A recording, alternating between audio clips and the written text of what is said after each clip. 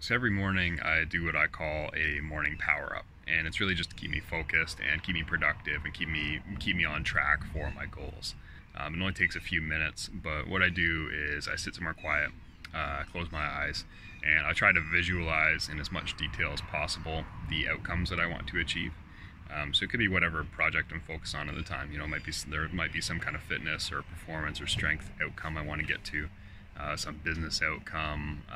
There might be some writing project that I'm working on that I want to see come to fruition.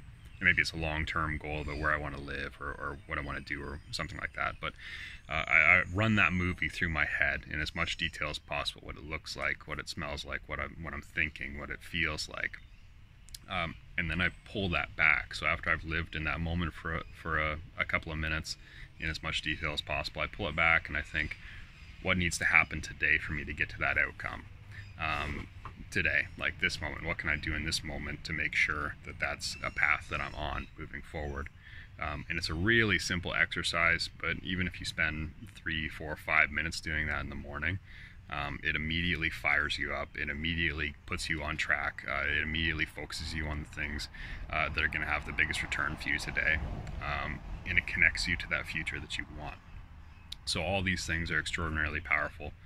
I think they're more powerful if you can really pour yourself into it and feel those sensations as much as possible. I also think it's more powerful if you do it regularly. So give it a shot.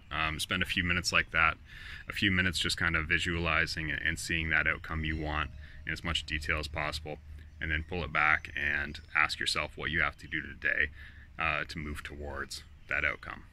Let me know what you think. Don't forget to hit like and subscribe below, and I'll talk to you guys again soon.